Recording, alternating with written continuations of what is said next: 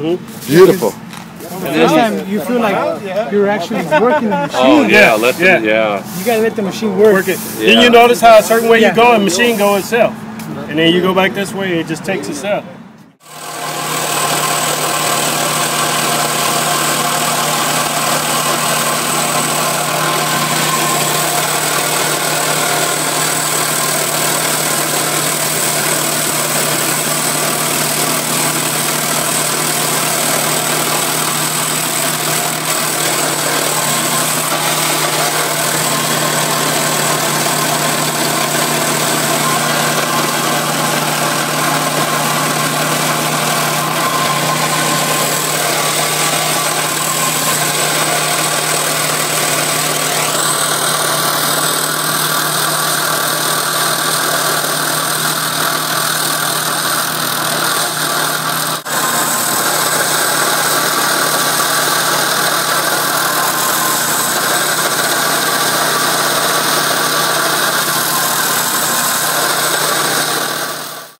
You feel it.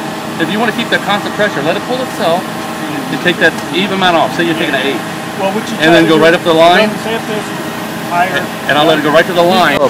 Center of the drum. And then you grab, it'll take off from you. So, that's why you have a leash.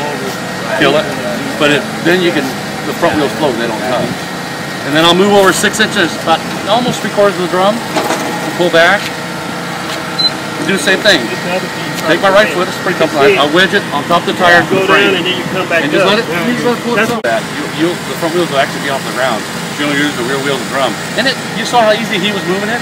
Yeah. I mean, Kevin was funny, stay in one location. It was just floating back and forth. He'll go up to the crack, come back. He'll go up the crack, fan, and come back.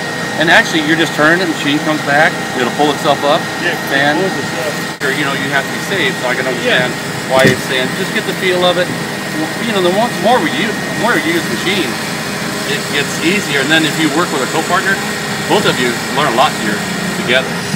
So you notice at Torrance, where they got a lot of room, they do a crossway, and it looks pretty neat because it's the same width all the way, and the drum's tapered.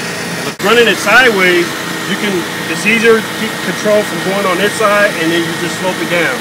So you can just run it back and forth, and just take the gear right off. And it's neater. You keep that nice little. When we get done, we try to make that look so it's not rough at all. Because if it's a little rough, there's always a lady, older people slide their feet, and if it's rough at all, they catch on a snag or a high point. So most starts come out pretty nice, all of us.